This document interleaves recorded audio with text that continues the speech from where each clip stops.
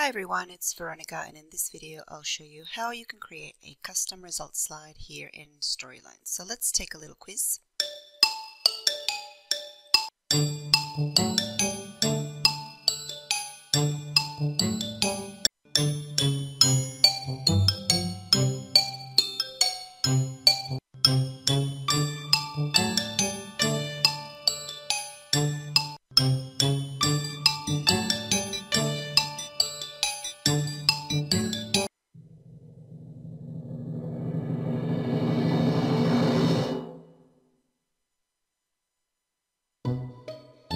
So this is my results slide. In this case, I have a semi-tidy office.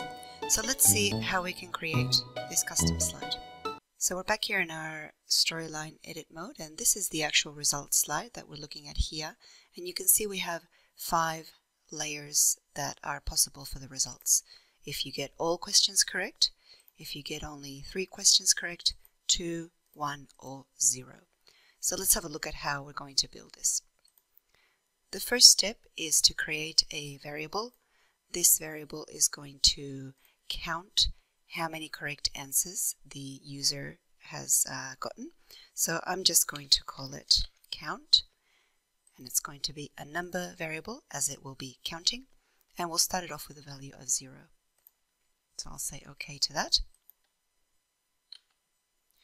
Now what I want the variable to do is to count 1, to add 1 point every time the user gets a question correct. Therefore, what I'm going to do is go to my correct layer for each question and add a trigger that says adjust variable count to add a value of 1, and I'll say when the timeline starts on this layer, because I know that if the learner arrives at the correct layer, they have answered the question correctly. So I'm confident that adding 1 to that variable at the start of this timeline is the right thing to do. So the next thing I'll do is copy this trigger by clicking on this copy icon and go to question 2. I'll go to my correct layer and I will paste it. The trigger is the same. I just want to add 1 to the variable when the user answers question 2 correctly. And I'll do the same across all 4 questions, always on the correct layer. Question 4, correct layer, and paste. So the next thing we want to do is go to the actual results layer, and we need to add some triggers here to tell Storyline when to show each of those layers with the different results. So I'm going to say show layer. Let's start with 0 correct.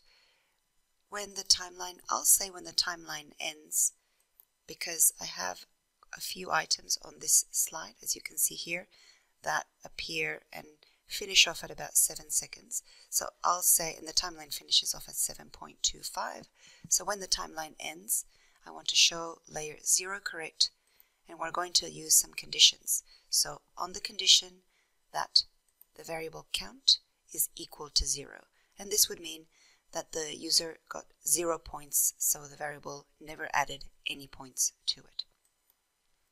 Now I'm going to copy this one 4 times, paste it 4 times, 1, 2, 3, 4, and I'm going to go quickly here and adjust to show layer 1 correct if the value of count is 1.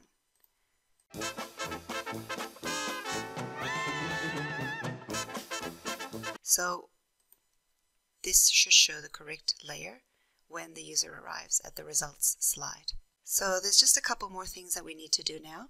First of all, we need to go to each of the results layers and have a look at this button here. This resets the whole activity so they can do it again, but we also have to reset that variable back to 0. So we're going to say when the user clicks rectangle 1, which is this button, we're going to adjust the variable count back to 0. That should be when the user clicks that rectangle. And it could also work if you did it when the timeline starts, of course. So there we go. I'm going to move it up so that it's the first trigger that fires. Copy and paste it across.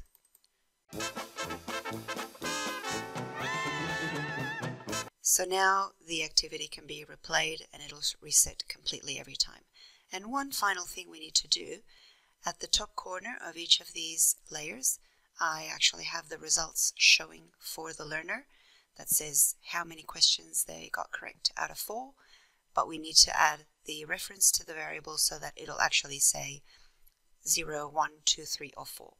So we just go into, make sure that you're inside the text box and go to Insert Reference, select the variable count, say OK, and I'm just going to add a little space in there, and now I'll just copy that and I'll do it across all of the layers.